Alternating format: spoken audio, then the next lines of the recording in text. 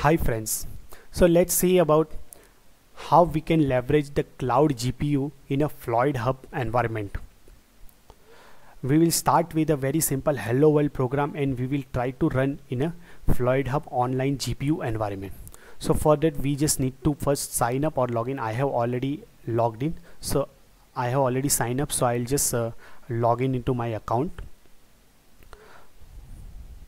Okay, so Floydhub will provide you to create number of projects, and you can put the number of data set. There is a by default one mnist data sets are available on a Floydhub environment, and one project I have already created, so we will work on this project. Okay, and they have provided a very good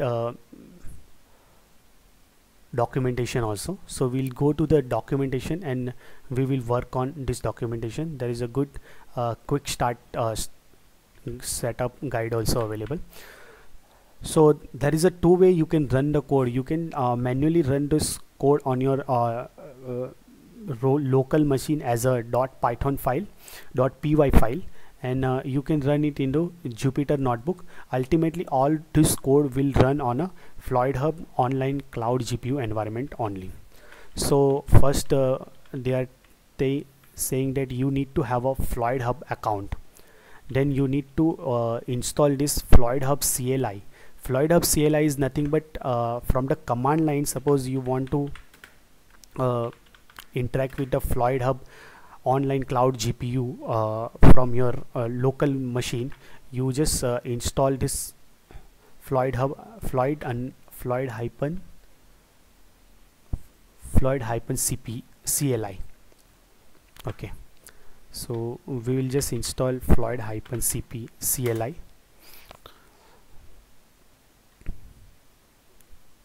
Okay, so it is successfully installed on my machine. Now next task is to log in into Floydhub through Floyd CLI. So we just need to log in into Floyd CLI. So just type this Floyd CLI login. So we can interact directly from the command line here. Okay, so it will just ask for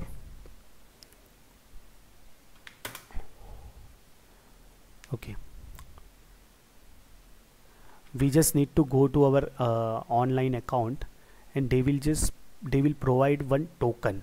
So tokens are available here.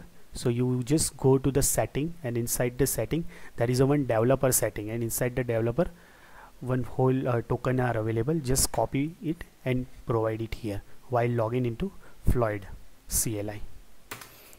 Okay, so login is almost successful. So we can start writing all those code, and we can leverage all those Floyd CLI command directly from our command line. Okay, so we have created one account. We have successfully logged in into Floydhub system, and we have provided through the token system. Now the next task is they have already provided one quick starter guide code. That code is nothing but the image recognition or a digit recognition code on a mnist dataset, and they have completely implemented all those code inside the Keras library and TensorFlow as a backend, I guess. So I'll just git clone that whole code on my local machine.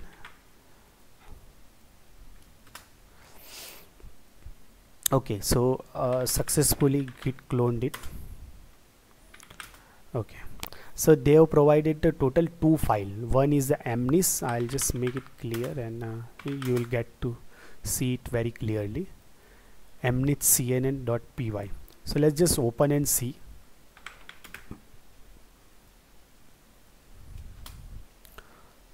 Okay, so you can see they have used this TensorFlow, and they are reading this mnist dataset.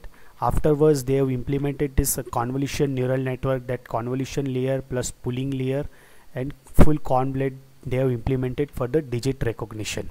So we are not going to get into much more detail into how that code has been settled. I will provide another tutorial to understand this code, because as far as this tutorial is concerned, our focus is to get run this hello world very simple program into Floydhub environment cloud GPU. So let's see how we can run into Floydhub environment. So we have already code, we have successfully logged in into our machine Floydhub CLI. Now we just need to initialize this as a project. So Floyd init quick start will. Okay, so we have successfully initialized this project as a quick start. So now Floyd environment will consider this our code as a one of the Floyd project. Now next task is to run this code into cloud environment. So we can see that there is a command they have given like a Floyd run, and then we need to provide that where we want to run this code, either on a CPU or GPU. Now after that, which environment we need to run, as a TensorFlow backend or a Theano backend or any other backend software, and then we need to provide just a script that which particular script we want to run. So I'll just copy paste this whole command and I'll just run it. Okay, so we have successfully supplied this code